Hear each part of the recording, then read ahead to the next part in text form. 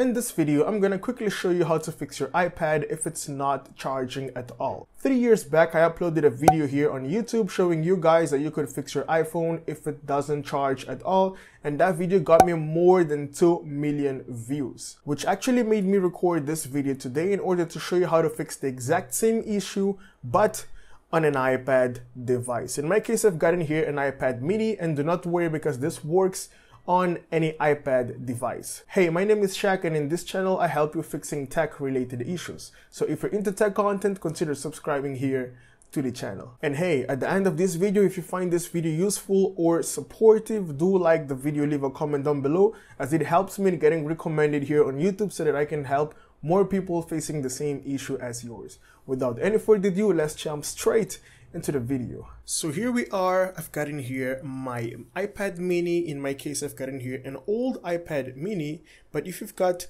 a much recent iPad, do not worry because these steps are exactly the same to fix your iPad that doesn't charge at all. This is probably the screen you're dealing with when you look at your iPad once you connect the USB cable or the charger into your iPad device. I know how annoying this is, but do not worry because this will be fixed in this video, and all the steps that I'll be showing to you today are going to be the very first steps that the technicians at the Apple Service Center are gonna perform as soon as they get into your iPad device. So the idea in here is to help you saving money so you can actually fix your iPad on your own if possible. Jumping right into the very first step in here, the very first thing you need to do is actually double check your cables, okay? So make sure you try switching cables from one to another to make sure that the problem doesn't lie here on your cable. In my case, I've got in here, for example, a lightning cable to Type-C and a lightning to USB. So this is exactly the same thing. It just differs here on the entrance depending on your charging socket, but it's good to try different cables. In my case, I've got in here these two sockets right here, so make sure you also alternate them like different cables with different sockets at home to see that the problem doesn't lie on your cable or on your socket. Okay, so this is the very first step to double check here before moving into the next diagnose step.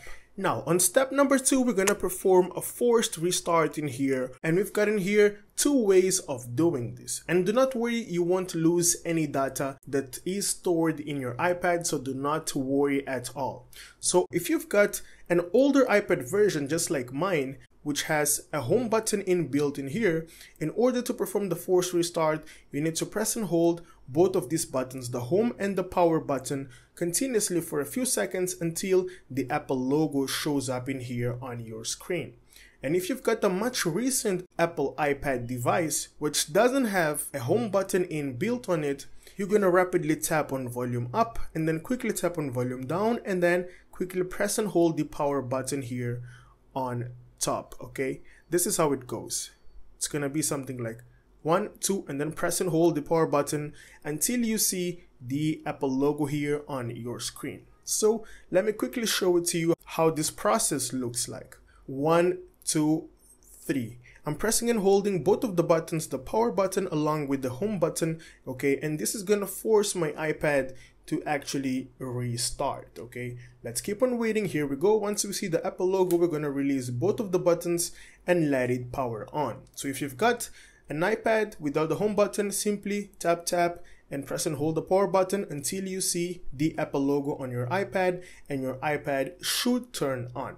Now, if this doesn't help fixing the problem that you've got, we're moving into the next step. Now, the next step is pretty much simple. You're gonna need toothpick. Okay, you're gonna need toothpick. Just one is enough to perform this, and you need to make sure that you're performing this with a toothpick because it's made of wood and it doesn't conduct electricity. It's very important to make sure that you've got a toothpick and nothing else, because something else might damage your iPad device. So let's quickly take one toothpick right here. Let me keep this aside.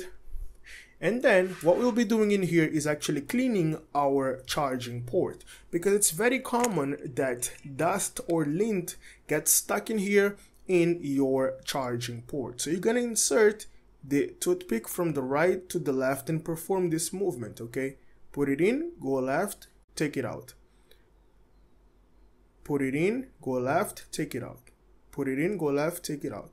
So you're going to be performing this for a couple seconds in order to remove as much lint as possible from your iPad device, okay?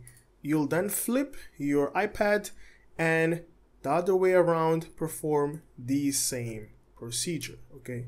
So you're gonna remove as much lint as you can, and this is something that you need to do actually periodically, okay? Every 6 months, every 8 months, make sure you always clean your charging port, because in most cases, this is what interrupts the process of charging your iPad device.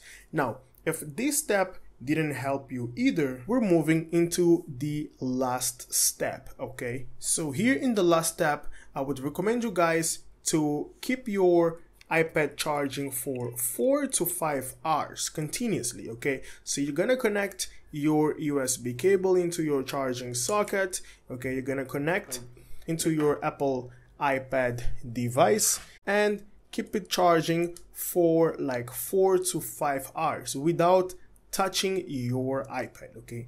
And let's see if it turns on. If it doesn't turn on, if you're still stuck on that same screen which says that your iPad is not charging, then this might be a battery issue on your iPad device. And I would recommend you guys to approach a service center and not try to replace your battery at home, because this is something sensitive and needs to be well done. In most cases, it's just your battery that needs to get replaced. Hey, so this was it for today, guys. Thank you so much for making it till the end, and if you find my content useful here on YouTube, consider subscribing, leave a comment down below, and like the video. By doing so, you're helping my channel to grow and supporting so that I can actually reach out to more people and consequently help more people facing the same issue as yours. Thanks for watching Fixed by Shaq, and I'll see you in the next one. Have a great day.